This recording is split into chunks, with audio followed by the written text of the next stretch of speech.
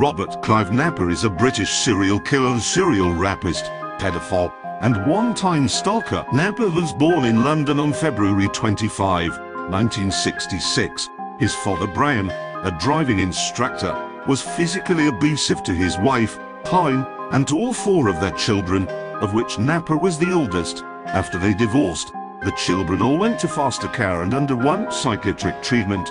Napper, who was 9 years old at the time of the divorce, was treated for 6 years. During the examinations, he was diagnosed with Asperger's syndrome.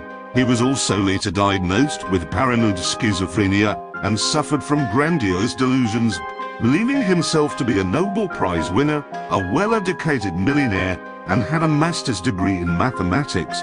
When he was 12 or 13, he was sexually assaulted by a family friend during a camping trip.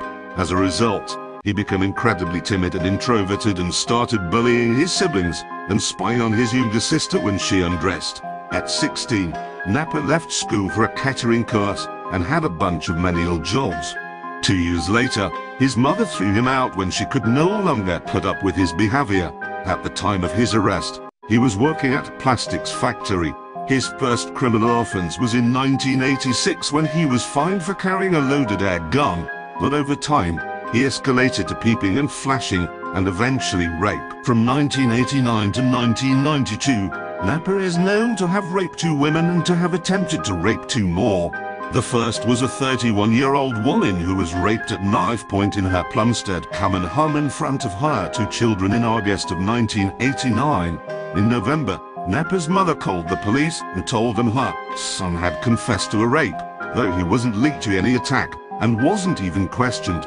In March of 1992, Napper attempted to rape 2 17-year-old girls 1 week apart on the Green Chain Walk. In May, he was more successful, raping a 22-year-old woman in front of her child in the same area. Napper is suspected to have been a serial rapist who was active in the area and was known as the Green Chain Rapist, whose attacks are believed to date between 1990 and 1994. Though Napper was questioned in connection with the rapes, he was eliminated as a suspect. In August of 1992, the police had twice been tipped off about him by neighbors who identified him from a photo fit and asked him to give a blood sample. Both times he failed to turn up, but after a few weeks, he was let off the hook anyway because he was 6'2" tall and the rapist had been described as being 5'7" inches tall. In October the same year, he was arrested for stalking a civilian employee at the Plumstead police station and his apartment was searched. Even though the police found a .22 pistol, 2 knives, a crossbow, a cache of ammo as well as several maps with markings, notes about how to bind and restrain people, a diary filled with the suspicious entries and a blonde woman's fitness card, he was only charged with firearm violations. Worse yet, even though the psychiatric report described him as without a doubt an immediate threat to himself and the public, he was only given an 8-week custodial sentence and no further inquiries about the search were made.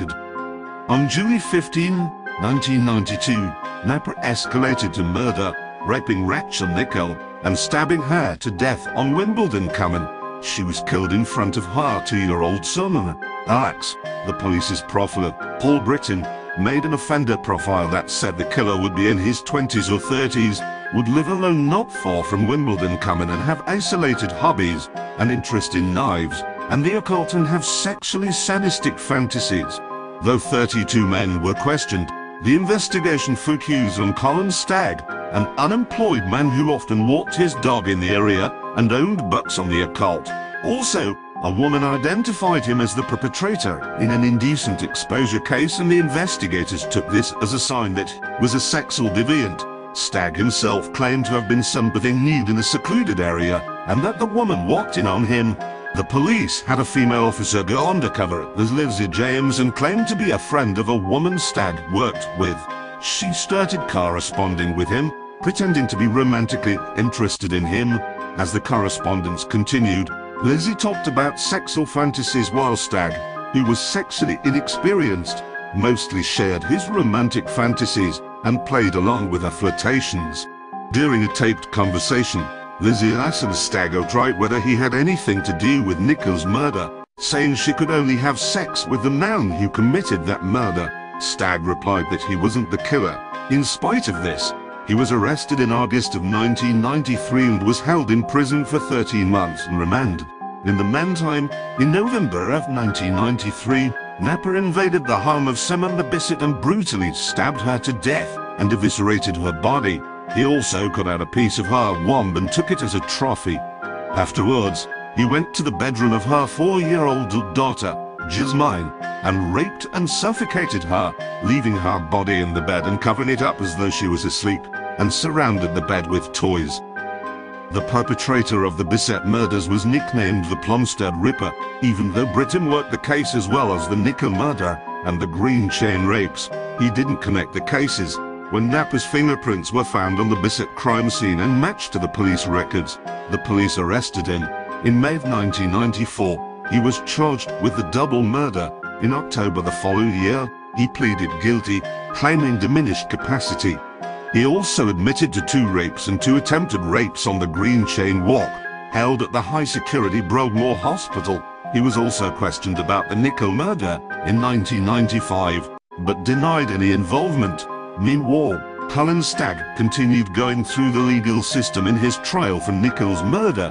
During a committal hearing, the judge excluded any evidence the undercover operation produced, describing it as deceptive conduct of the grossest kind and calling it a honey trap, and the prosecution withdrew its case. In September of 1994, Stagg was formally acquitted. To the public's outrage, the police told Nickel's father they would keep the case open but not look for alternative suspects. The case went cold until 2002, when a review of the case examined the evidence using more modern technology. After 18 months of testing, they reported that they had found a male dinosaur on Nickel's clothes that didn't match her boyfriend or her son. They also found tiny paint flecks in the son's hair combings and a footprint on the scene that were matched to Napa's metal toolbox. In 2004, the DNA evidence linked Napa to the case.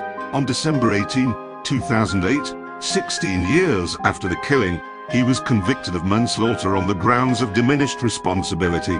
It is unlikely that he will ever be released exonerated. Cullen Stagg received a formal, public apology from the police as well as a record financial compensation of £700,000. Napa's victims were usually young, pretty, blonde Caucasian women aged in their late teens to early 30s.